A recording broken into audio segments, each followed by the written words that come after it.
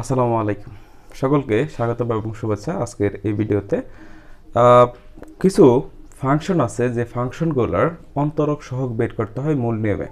এখন প্রথমে একটা কথা বলে রাখি যে মূল নিয়মে কোন একটা ফাংশনের বা কোন একটা ত্রিকোণমিতিক বীজগাণিতিক রাশির অন্তরক সহগ বের করার জন্য আমাদের যে বিষয়টা সবচেয়ে বেশি ভাবায় সেটা হচ্ছে আমাদের কিছু সূত্রাবলী আছে, সেই সূত্রাবলী কিন্তু আমাদের খুব ভাবায় এবং এই সূত্রাবলী যদি আমরা প্রপারলি ইউজ করতে না পারি এবং প্রপারলি সেগুলো যদি আমাদের মাথায় না থাকে সেক্ষেত্রে কিন্তু আমরা এই অন্তরক সহগগুলো বের করতে পারি না। এমন কিছু অন্তরক সহগ আমাদের সুপার সাজেশনে দেওয়া ছিল, সেই সুপার সাজেশনের অন্তরক সহগগুলোকে বের করতে হয় সেটা কিন্তু আজকে আমরা এই ভিডিওর মাধ্যমে শিখবো ইনশাল্লাহ। এবং প্রথমে একটা কথা বলে রাখি, আমাদের যে কোনো সুপার সাজেশন কালেক্ট করার জন্য আমাদের এই হটলাইন নাম্বারে ফোন দিতে পারেন অথবা papeluducare.net এই ওয়েবসাইটটি ভিজিট করতে পারেন।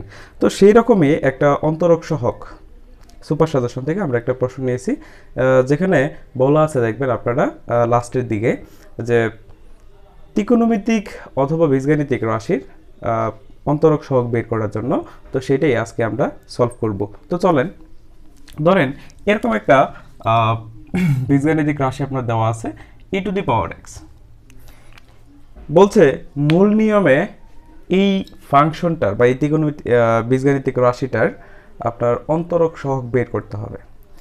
এখন অন্তরক সহগ বের করার জন্য যেহেতু আপনি মূল নিয়মে এটার অন্তরক সহগ বের করবেন, সেই জন্য আপনাকে একটা সূত্র জানতে হবে। এই সূত্রটা যদি আপনি না জানেন সেক্ষেত্রে কিন্তু এই অঙ্কগুলো আপনি ভালো করে করতে পারবেন না। তো প্রথমেই সেই সূত্রটা আমরা একটু জেনে রাখি। তো এই অঙ্কটা করার জন্য যে সূত্রটা আমাদের দরকার হবে সেই সূত্রটা হচ্ছে এরকম, আমরা বলতে পারি d of dx f of x এটা সমান, যে সূত্রটা আমরা জানি সেটা হচ্ছে এরকম, limit h tends to 0 divided by h, উপরে হবে আপনার f of x plus h minus f of x। এটা হচ্ছে আমাদের এই সূত্র। অর্থাৎ আমরা যখন এরকম কোনো একটা ফাংশনের অন্তরক সহগ বের করতে যাব সেক্ষেত্রে আমাদের এই সূত্রটা কিন্তু লাগবে। সুতরাং আমরা সবাই এই সূত্রটা একটু মাথায় রাখবো একক করার জন্য। আচ্ছা, যাই হোক, প্রথমে আমাদের যে কাজটা করতে হবে ধরে নিতে হবে। আমরা লিখব যে ধরি f of x সমান সমান e⁻x। এখন আমি যদি x প্লাস h বের করতে চাই সেক্ষেত্রে আমার এরকম আসবে e⁻x প্লাস h। প্রথমত যে ফাংশনটা দেওয়া থাকবে আপনার বা যে বীজগাণিতিক রাশিটা দেওয়া থাকবে সেই ক্ষেত্রে আপনি এই ধরে নেবেন f of x সমান সমান e⁻x। তাহলে f of x plus h সমান হচ্ছে আমাদের e⁻x প্লাস h। এখন সরাসরি আমরা যেহেতু এই সূত্রটা জানি তাহলে এই সূত্রটা লিখে ফেলবো। তাহলে আমরা সকলে লিখব যে আমরা জানি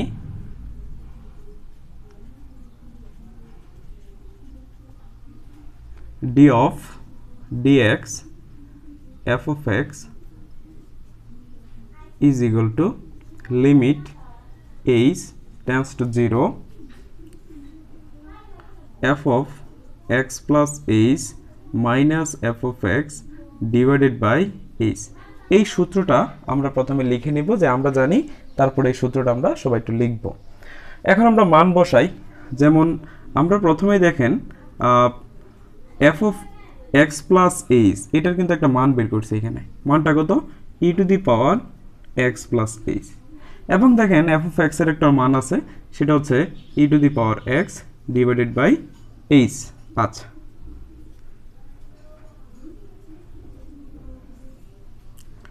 এখন এই পাওয়ারটাকে ভেঙে দেন, সেক্ষেত্রে লেখা যায় e⁻x into e⁻h minus e⁻x divided by h। আশা করি এটা বুঝতে পারছেন। আমরা এখানে যে পাওয়ারটা ছিল অর্থাৎ এর উপরে যে পাওয়ারটা ছিল h প্লাস x, সেটা আমরা জানি সকলেই যে তারা যদি যোগ থাকে সেক্ষেত্রে এভাবে ভেঙে লেখা যায় যে e⁻x ইন্টু e⁻h। আচ্ছা, এখন দেখেন এই দুই জায়গাতেই e⁻x বিদ্যমান, সেই জন্য আমরা এখান থেকে e⁻x টাকে কমন নিতে পারি, সেক্ষেত্রে আমাদের এরকম থাকবে। আমরা যদি এখান থেকে e to the power x টা কমন নেই সেক্ষেত্রে আমাদের থাকবে e to the power h minus 1। আচ্ছা, এখন যে কাজটা করব সেটা হচ্ছে এই e to the power x টাকে আমরা সামনে লিখতে পারি। আচ্ছা, লিখলাম সামনে e to the power x into limit h tends to 0। এইচটাকে যদি বাইরে লেখা যায় সেক্ষেত্রে কি আমরা 1/h লিখতে পারি না? আচ্ছা, তো এখানে কি থাকতেছে বলুন তো, e to the power h minus 1 এরকম থাকে। এখন আরেকটা কথা বলি, আপনারা সকলেই e to the power x এটার একটা সূত্র জানেন। আপনারা সরাসরি যদি এটাকে বিস্তৃতি করা হয় সেক্ষেত্রে e to the power x এটার বিস্তৃতি হচ্ছে 1 plus x by 1 factorial x square divide by 2 factorial, এরকমভাবে ইনফিনিটি পর্যন্ত এরকম বিস্তৃতি করছেন। তাহলে যেহেতু আমরা এই সূত্রটা জানি বা এর বিস্তৃতিটা জানি, সেক্ষেত্রে আমরা এটা যদি এখানে অ্যাপ্লাই করি e to the power h, e to the power x কে যদি আমি x ধরি সেক্ষেত্রে এখানেও সেমভাবে এরকম ফর্মুলাটা ইউজ করা যায়। তাহলে আমরা এই ফর্মুলাটা এইখানে ইউজ করতে পারি, সিম্পল। তাহলে এখন আমরা এই ফর্মুলাটা এখানে ইউজ করব।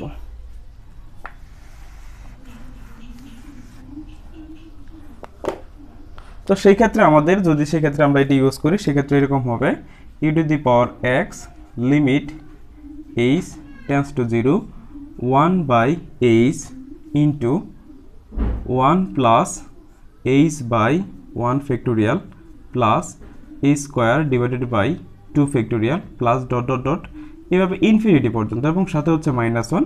সো সেই ক্ষেত্রে আমরা একটা সেকেন্ড ব্র্যাকেট দিয়ে দেব। সেই ক্ষেত্রে আমরা একটা সেকেন্ড ব্র্যাকেট এখানে দিয়ে দিব, ঠিক আছে। আচ্ছা, এখন আমরা যদি ব্র্যাকেটটা তুলে দিই সেক্ষেত্রে কি হয় দেখেন, e to the power x into limit h tends to 0 into 1/h 1 plus, দেখেন এখানে 1 ফ্যাক্টোরিয়াল মানে 1, সেক্ষেত্রে 1টা নিচে লেখার দরকার হয় না, তার মানে আমরা সরাসরি h লিখতে পারি। তারপরে h স্কোয়ার বাই 2 এইভাবে আমরা ইনফিনিটি পর্যন্ত লিখতে পারি। তারপরে আছে -1। সেই ক্ষেত্রে +1 -1 কেটে দেওয়া যায়।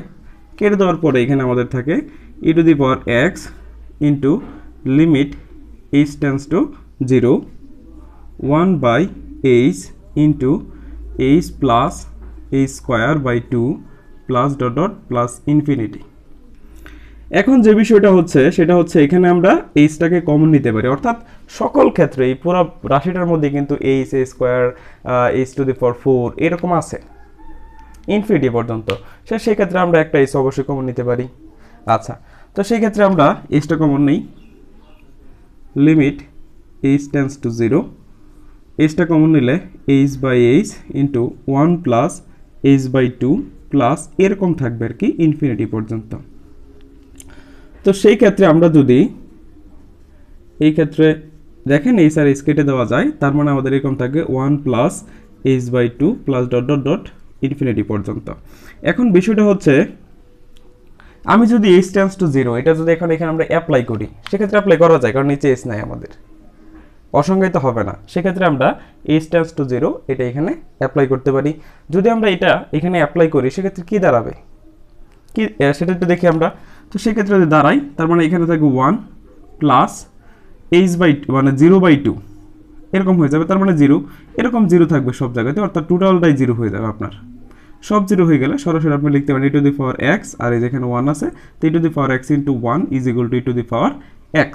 তার মানে আমি কি বলতে পারি, মূল নিয়মে যদি আমরা এটার অন্তরক সহগ বের করতে চাই d of dx e to the power x is equal to e to the power x, এইটাই আমাদের বের করতে বলছে।